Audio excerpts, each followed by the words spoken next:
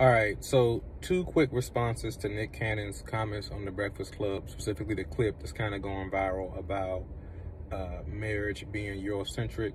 I don't want to bash him, don't want to cancel him. I'm not accusing him of these things, but it's made me feel the need to respond to these ideas in the culture.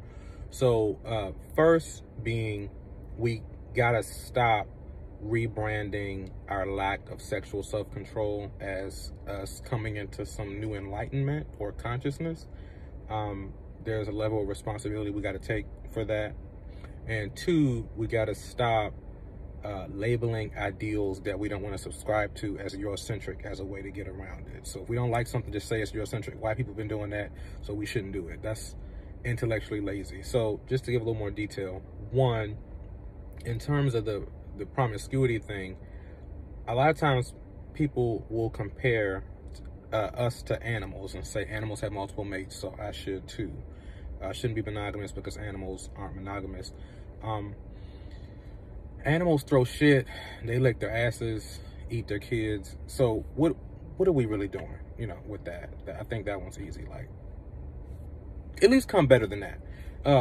And then two, a lot of the conscious community and people that are recent college graduates that think they know everything say stuff like this in terms of monogamy being Eurocentric and marriage being Eurocentric.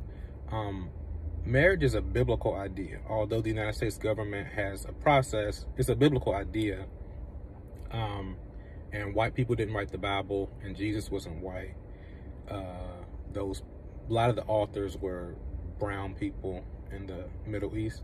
So again, I just want to challenge us to not be intellectually lazy and just regurgitate information that's already been debunked, and not to be rude and not to be elitist. It's not about going to college or not. But I do know that a lot of times, as speaking to brothers specifically, we have barbershop talk. You got folks that you kind of rant with. May have read a little bit here and there, but real heavy on the YouTube is where a lot of this stuff comes from. And it's pseudo scholarship. It's not intellectual. It's anti-intellectual.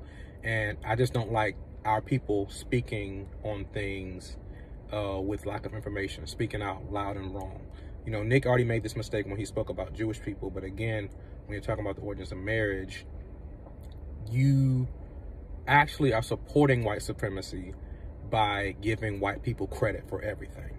So find a better way to say that I'm against an idea than saying that white people started it.